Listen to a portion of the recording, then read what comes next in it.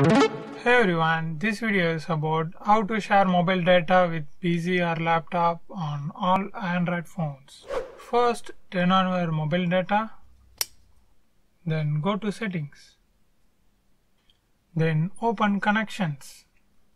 Then you can see the USB tethering button here, or go to settings search and type USB tethering. Click search, and you can also use this way to find out USB tethering button. Now you can see the USB tethering button was disabled now. Now connect one end of USB cable on PC and connect the other end with the mobile.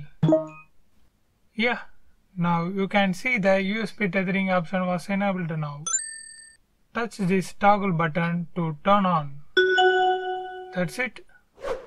Now open your PC. Click here.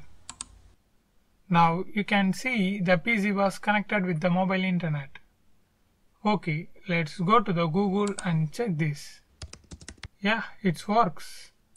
That's it. You successfully shared the mobile data with PC.